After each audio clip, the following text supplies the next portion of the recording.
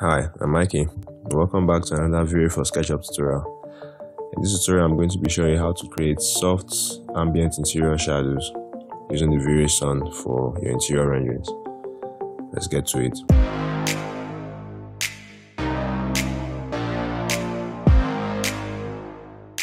Okay, now we're back into the SketchUp scene here. And you can see you have this simple space, this room that I modeled, and I just put a very large window here so that I can have light coming in. So if you take a look at my Vray settings here, all my settings are on default. If I go to my sunlight, all my settings are on default. It's back to the filter, intensity is at 1, size multiplier is at 1. So what I'm going to do is going to have a scene already for the inside, and we want to get a render view for this view. So I'm going to turn on my save frame so I can have an idea of what the render is going to look like in here. And most important for this, I'm going to adjust my shadows, because if you can see now, I have my shadows coming in. This is going to give me a preview of what my shadows are going to look like with the Vray Sun. So I can tweak this using the time moderator and also the month moderator for the day and the time of shadow that I want. I can also come over to the outline, to the default tree under shadows, and I can edit it to maybe a specific date, specific time zone that you want to use, depending on your location or something like that. But I'm going to leave it at the default because I really like these long shadows here. Maybe I'll just extend it a bit to make it a bit longer. Okay, so now I'm going to start an interactive render to see what our light looks like with the default settings.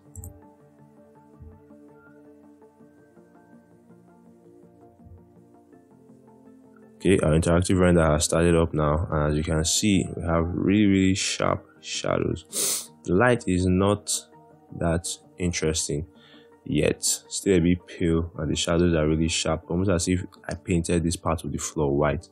What I want to do is I want to get rid of all these sharp edges, because naturally as the light goes into the space, it kind of gets blurrier as it goes. This line cannot remain as sharp as it is from this offset here. So what I'm going to do, I'm going to stop this interactive render right now. I'm going to go into my settings and into the Vray Sun settings. So now you can see here we have a very sharp shadow into this place. So the only simple trick you need to do is you need to come down to this size multiplier, and this affects the visible size of the sun. This includes the appearance of the sun disk and well as the blurriness of the sun shadows. So if we change this value, we're going to be sure we're going to have blurry shadows. So if I keep this at 10, you can see here it's gotten a bit blurry. It's gotten blurrier than the previous setting. I'm going to leave the intensity at 1. I'm going to leave the color mode as filter also, and every other thing I'm going to leave them at default. All I'm going to change is the size multiplier at 10. So that means if we go back to our interactive render, I'm going to try that again. I'm going to be sure that we're going to have blurrier shadows coming into this space.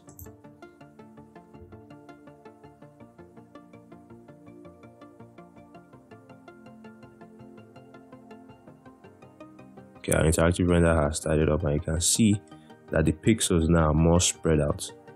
Also this point here. Also, I'm going to increase the interior exposure of this render so we can get a better view of what the inside is looking like. You may burn out the picture, or have the highlight burn setting to bring that down. So what I'm going to do, I'm going to just wait for this to render once with the sun shadow, with the blurriness with the sun intensity at 10, and I'm going to leave it to render with the size multiplier at 1. So I'm going to have a render with this at 1. I'm going to have a render with that at 10, so we can take a look at that. Just a quick bucket render. It's cancelled by progressive. I don't want it, let it denote it a bit so that the image will be clear for you guys. Click quality at medium. I'm going to leave it to render, and then Okay, our render is done, and we can take a look at this. We've seen how we've gotten our sharp shadows. You can see how sharp these pixels are even from this distance. And getting to the end here, normally the Vray Sun actually is really good. It's actually calculating that the farther the light travels, the blurrier the shadows get. But it's also giving us that blurriness of shadows that we want, depending on your location. Either you have an overcast kind of lighting, or you want to get overcast kind of lighting, soft kind of lighting, not lighting like this harsh and this sharp.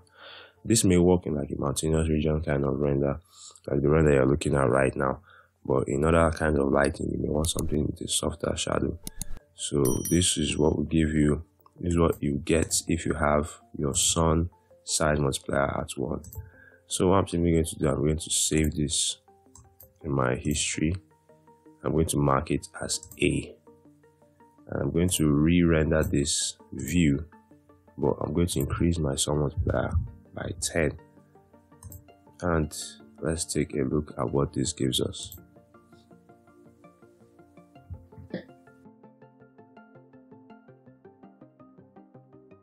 Okay, so now this is what it looks like with the sun intensity at 1. Now I'm going to pull up a comparison with the previous render that we did. First, I'm going to save this as our type B. Let me put this into the frame. This image also is pretty cool. Okay, no, it's not. And then what we have here is our first image. This is at the size multiplier at 1, and this is it at 12. Now, point of interest is in the shadows here. Every other lighting changed. Even on the reflections also changed. If we can take a look here, you see that here we have a very sharp shadow, and then here I have something blurry, something diminishing almost.